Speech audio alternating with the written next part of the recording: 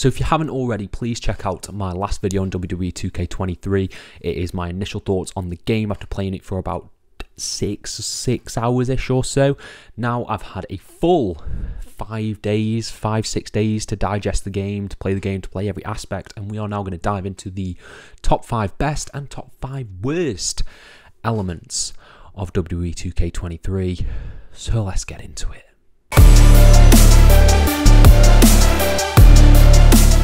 Hello and welcome to FTTR, I am you, McQuaid, and today we are talking about WWE 2K23 because it is on the tip of everybody's tongue. The game has come out officially. It had its its special edition launch, I think, on Tuesday, which is when I got the game, and then the base game has been released as of Friday. I think those are the release dates. It's out now, is what I'm saying. And I've been playing the game for quite a bit. I've sunk a lot of time into it now, more than 6 hours, which is what was in my last video. So I'm a bit more well versed in the game. I know how it works. I know what I can talk about more. And yeah, these are the top 5 best things and the top 5 worst things.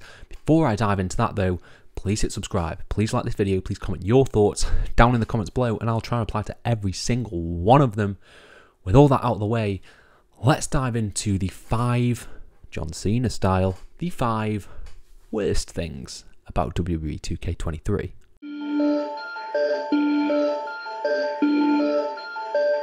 So coming in at number 5, we have the soundtrack. I don't see a lot of people talking about this, but a soundtrack in a sports game, whether it be EA, UFC, whether it be FIFA, is actually quite integral because you spend a lot of time going through menus and listening to the music, particularly in like a MyGM mode or universe mode. There's a lot of time spent on the menus, and I don't think the soundtrack hits very hard.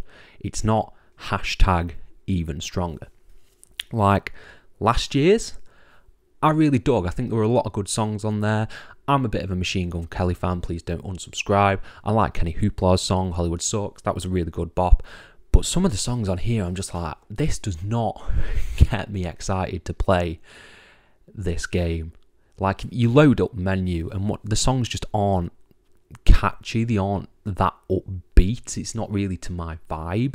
So it's just a bit underwhelming. There's only 10 songs on the soundtrack, so you hear the same song a lot unless you put on all of the Superstars entrance music as well, which is what I recommend doing because there's a lot of good bops in there as well, and it shakes it up a little bit. Having this few songs that get cycled in and out, it's not fun to listen to, and it gets a little bit grating after a while.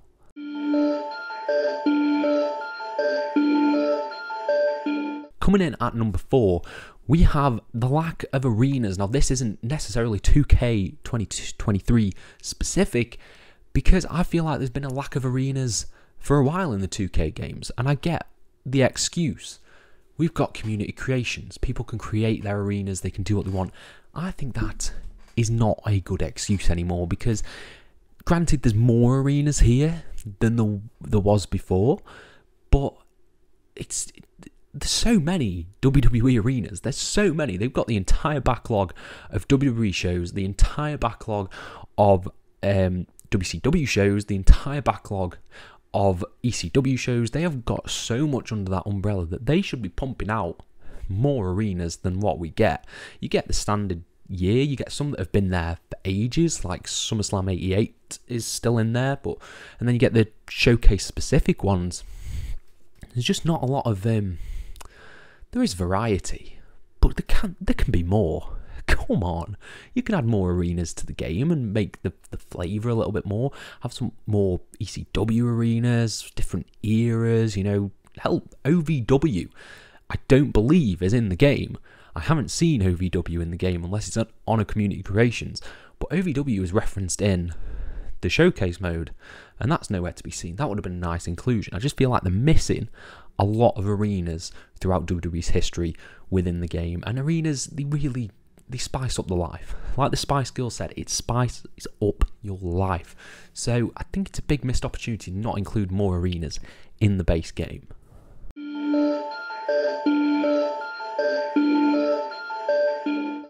Coming in at number 3, again, not a 2K23 sort of specific thing here. It's more of an industry thing, and that is that there are key players locked behind the paywall of the Season Pass.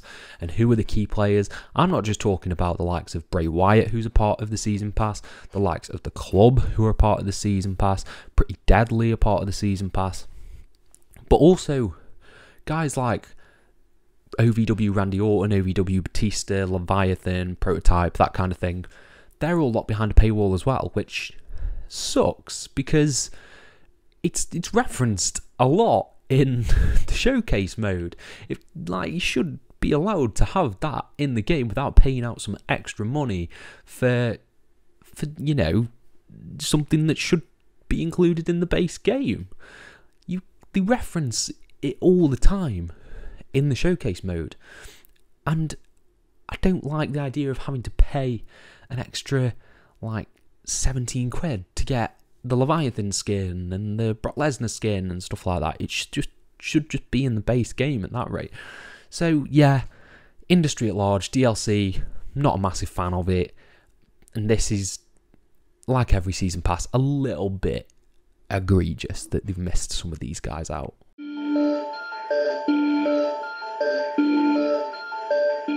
Coming in at number 2, we have the bane of everyone's life if you play a WWE 2K game, and that is wonky collision detection. Now, every wrestling game has always had a bit of hit and miss collision detection. You'll go for a springboard move, you'll clip them, and they will do a goddamn somersault or something. You will... Oh my god, right, okay. The Irish whips. The Irish whip moves. How many times... Maybe this is just me being a shit player, but if I am, call me out in the comments, please.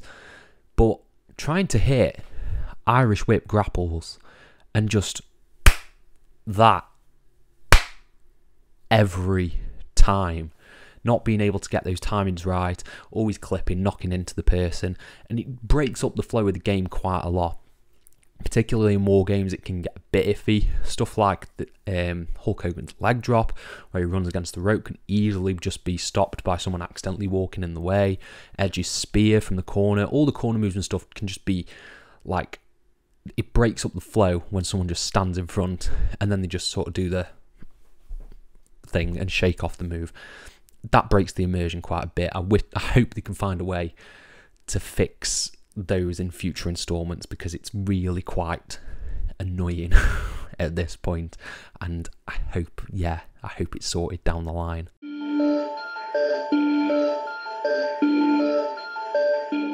And coming in at number 1 after spending 6 days with 2K23, really enjoying it. There's only one issue that plagues the game, and that is bugs. There's a lot of bugs in this game, whether it be, as I said, collision detection bugs and chairs wobbling around, whether it be people getting stuck outside of the barricade, whether it be tables throwing themselves around about the place. It's not as polished as it should be for a big AAA release, and yeah, it really does break the immersion. Considering the gameplay and the grappling is so good, some of the bugs, some of the slicing through objects, slicing through people, it just chips away. You're like, oh, it's like it could be so good. You just need this little bit more polish, a little bit more, and yeah. So that's the big issue with the game. It's just bugs, and that's not a thing isolated to this game. It's isolated to AAA games as a whole. Sometimes they're not polished as they should be, and yeah, that's what I have to say about the 5 worst things about WWE 2K23. We've got the negative out of the way. Should we dive into the good stuff? Let's dive into the good stuff.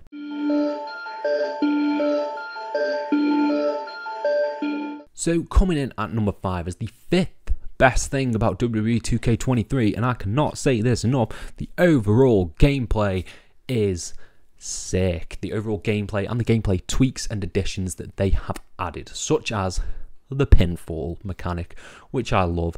I really do love that. It's stressful, it gives me anxiety, but that's a good thing because it adds to the drama of a match. I really, really like how it seems like they've improved rope breaks as well, because a lot of the time when I was playing older 2K games, I'd be right near the ropes and there's no way I can grab the ropes at all.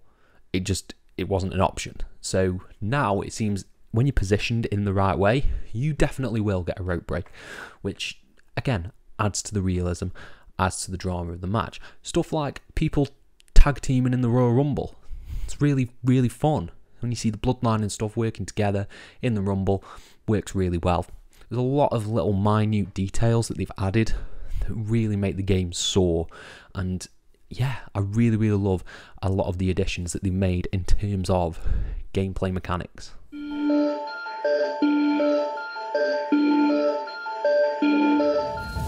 Coming in at number 4, we have my GM mode. I really, really love my GM mode, especially the additions that they've made. Like, I don't think I mentioned this. You can play as WCW. You can play as Bischoff. That's cool. You can get all these legends and stuff like that signing to your brand as WCW. That's really cool. 4-way. My GM mode makes it even harder because I suck at my GM mode. I absolutely suck at it, but it's fun to play. Booking your stories, booking your intercontinental matches, your US matches, your tag team feuds as well. They've really added in these little details that just flesh out my GM mode overall. All the power cards are good, all the perks are good.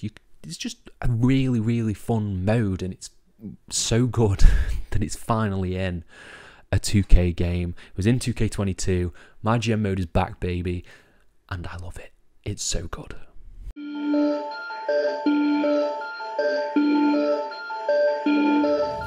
Coming in at number 3, we have the graphics / put a big old slash in there, the character models.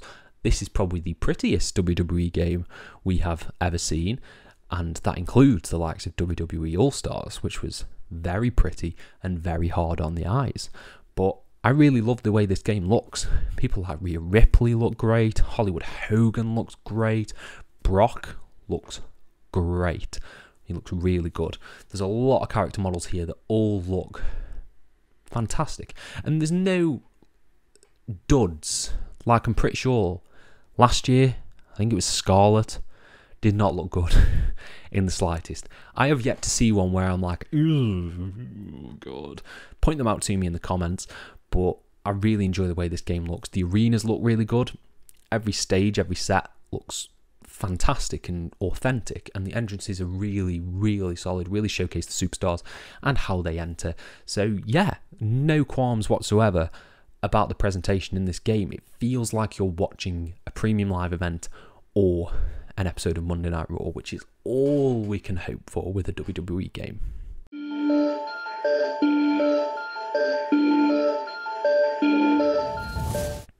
Coming in at number 2, I have officially completed the showcase mode, and I would like to say showcase mode is goddamn fantastic. I love 2K showcase. Asterix, this is the tiniest nitpick that I'm going to rant about now. Why wasn't it in chronological order? If someone can explain to me why they didn't have showcase in chronological order, then I will, what have I got on my desk? I will eat this empty can of Iron Brew if someone can tell me why they put the showcase not in chronological order. It made 0 sense to me. Because then you'd end with Roman, which makes it even weirder. I don't know why they've done it this way, but alas. Rant over. It's an incredible showcase mode. The documentary style presentation by Cena, flawless, absolutely flawless. Really love that stuff. The matches overall are challenging to an extent if you crank up that difficulty. And just the through line of Cena's career, because he's had such an illustrious career, is great. And no spoilers here. The post matches, once you beat the final showcase match, are so fun. They are one of the best parts about Showcase. You beat them and you unlock these 3 bonus matches, which are both hilarious, difficult, and fun. So yeah, I really love the Showcase mode. It's one of my favourites that 2K have ever done. Highly recommend checking out the game and checking out this mode straight away.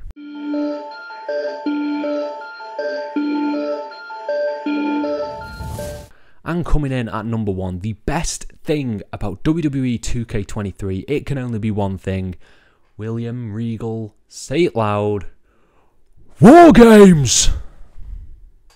War Games is so effing good. I have been completely hooked on playing War Games. It's so fun. Everything about it, the entrances, the way tag teams work in the ring, the like weapons spots, the fact that the weapons stay in the ring, they don't like dissolve into thin air as of yet that I've seen, and you've just got all this rubble lying around both rings. It just fully captures the feeling of playing a War Games, of watching a War Games match, sorry, and I absolutely adore it. I think it's the best addition to a WWE game since they updated Hell in a Cell, when they sort of opened up Hell in a Cell, and that made sort of all the difference because you could do all these grappling moves outside and all that stuff. When they opened up Hell in a Cell and you could get weapons and stuff like that, it's the best addition since that. I love it. I absolutely love this mode, and if you're a fan of War Games, you need to check out this mode. You need to check out this match type because it is flawless. I love it. Love War Games, and it is easily the best thing about WWE 2K23. Like I said, that's it. That is everything. The 5 best and the 5 worst things about WWE 2K23. And I shall be gone now. But be sure to check out my other video. Like I said in the beginning, check out my initial thoughts, my initial review. Please subscribe to the channel. I love you all. Thank you all for the support. Thank you all ever so much for watching my videos. And have a nice day.